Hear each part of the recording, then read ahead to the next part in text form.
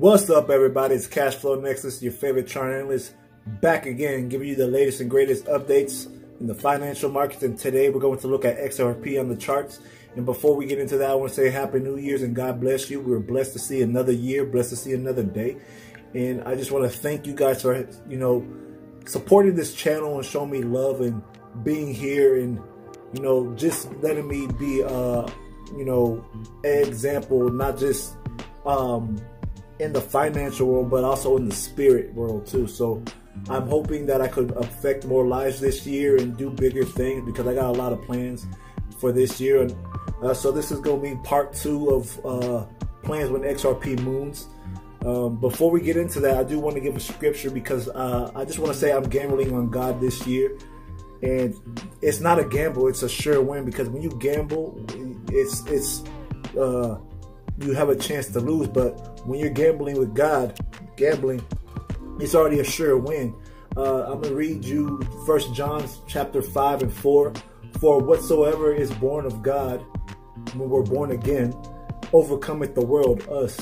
And this is the victory that overcometh the world, even our faith. So through our faith in Jesus Christ, the victory is given to us. So Hebrews 11 and 1. Now faith is the substance of things hoped for, and the evidence of things not yet seen. So we're hoping for a new year, and we haven't seen what's going to happen for us this year, or what God's going to do for us. But we know that through Him we have victory already, and that we are going to overcome through our faith. So that's why I'm gambling on God this year, and it's not really a gamble; it's a sure win. So that's what I wanted to say. One thing that I do want to do this year, because y'all said what my plans for this year as well, and this is kind of before XRP moons. I want to take this channel to another level, to where I have people working with me on my channel. So if you're interested in collabing with me and working with me, let me know, because I think we could do some great things if you have good ideas, and so we can press things and move forward. But the Bloomberg, right? I'm trying to be the next Bloomberg and do things big, because it's one of those things where I want to just, not just focus on, financial things, but I want to focus on bigger things outside that. So, when I say bigger things, I'm talking about going out to the streets and out to the communities and helping people, and just, teaching them about not just Jesus Christ, but also about how my life been impacted through my spiritual walk, and also getting to where I'm at now with the financial world. So I have I'm gonna start sharing personal stories to help you guys as well. So I'm not just going to wait till XRP moves. I'm gonna start doing stuff now. Why wait when you can start making moves now? You know what I mean? So that's my message for you today. I want to give a shout out to, let's see, not sure if I said this name right, but bear with me, because you also asked me a question too. Komani. I don't know if I said that name right, but subscriber shout out goes to you, Komani. So you had asked me, you said, I'd like to know more about your way of doing your technical analysis. So Komani, I thank you for even asking the question.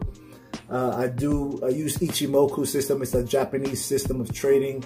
It's not very known to the Western world of trading. You have to go to Japan, or you have to go to someone that's very well in depth in the art of trading Ichimoku, or do some studying yourself online, because there's some videos online that's out there, but they're not going to tell you the juice and the meat of how to trade Ichimoku the way I trade, or Japanese traders trade it. So that's one thing that I just want to say. But I will be making content on that, how to trade it in the future. I do have some videos on my channel that you could check out, and I'll put some links in the description so you can look at it. Another question I got, it was by Martin Bravo. You said projection of start of bull run. It's funny how people ask such questions. I can't predict the market, but I can get an idea of what the market's going to do by looking at data that's given to me on the charts. But if I'm going to go with a bias that I do have, I'm going to say between March and June is when we'll see our bull run and start to see some upward momentum. And we might start getting some upward momentum now, but I do think we're going to be bearish for a little bit. Then we're going to start going to be bullish by March and then take off in June. That's just my thoughts. Last question that I had by Chet. He's asked me, can you explain the clouds in your charts? What do they mean? How are they calculated? Thanks.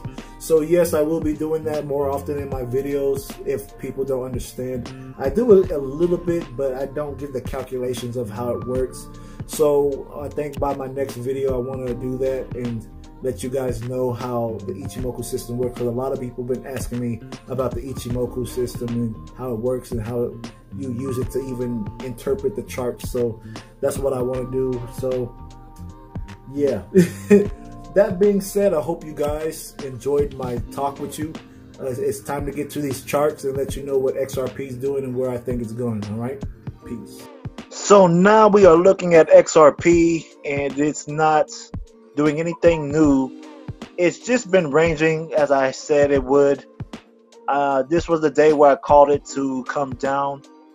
I said it will be coming back down to this level here, and it's already headed its way. And I said if it breaks this box, which it has a really good chance of doing, it will be coming back down to 17 cents.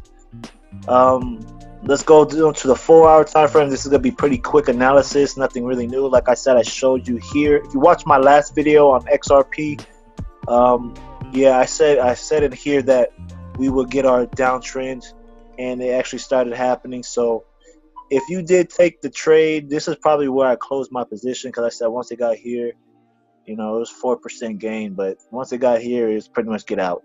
But if I had kept coding, that would have been a 6% gain. So, you know, you can't hold them all, but I should have known better. So looking at it on the 4-hour time frame, between this purple here and this purple here, this is our range on the daily time frame, as you could tell. This line here was a support, but it looks like we already broken through it. So price is coming down to at least this area here, if not right in this zone. So this is another zone that it would have right in here. So boom, this zone right here is where I also expect price to start coming to. Looking at it on the 4-hour time frame of the RCI, it's already showing that momentum's coming down. Let's look at the daily real fast too. It's still underneath, so it is very bearish until it gets above -80 and -70. Nothing new there. Price is just coming down. Trend starting to come down. The hour is what I'm really concerned with, because that's gonna show us what's gonna happen within this shorter time frame. So it's already on the underneath the -80 and 70 range on the hour time frame. So that's what I'm paying very close attention to. Let's look at it here. So price is already diminishing, and I'm expecting price to have some price action around this area. So what's going to happen is, if we can hold out at 18 cents and 474, if we could hold here, price can come back to the upside. So I'm not seeing that right now. Price is definitely moving lower. It is moving low to the point where I think it's gonna make new lows for this crypto asset. Do I see it being bullish anytime soon? Yeah, if it could hold here, let me go ahead and draw a circle here. If we could hold here and get some price action and hold, which I would check on the 15-minute, maybe 15, but if we could hold and get some price action here, yes, we could be bullish. But right now, RCI is telling us that it's a downtrend. Ichimoku is telling us that it's a downtrend. And everything else is telling us it's a downtrend. The thing I did like, because I did say on Twitter that I did like something that I did see, but that's dead right now. This is what I saw here.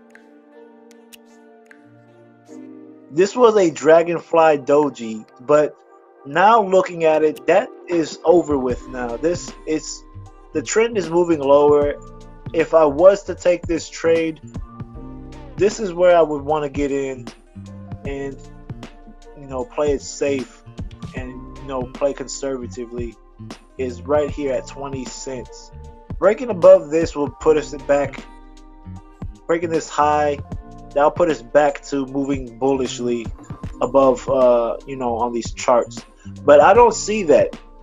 Price is dead here. There's nothing going on with XRP that's saying that it's bullish. The only thing that's bullish with XRP is the news that's coming out. So I'm expecting price to move as low as 17 cents to 14 cents, and then we'll come back and get buyers into the market at a supply area. So I'm going to mark it. Let's see, where's 14 at? I'm going to say 14-15 range, and zone this out for you guys right here. So that's what I see right now. I don't see nothing very, there's nothing with Ichimoku, nothing that with XRP that is saying that it's going to move up to the upside. It's all bearish. 15-minute bearish, hour bearish, 3-hour bearish. All of it is bearish. So I don't want to say this to discourage anybody, because I still think it's going to be a long-term investment that's going to be worth it. But right now there's nothing bullish. So thank you guys for taking out the time to hear out this video. God bless you guys, and stay tuned for the next. All right, peace.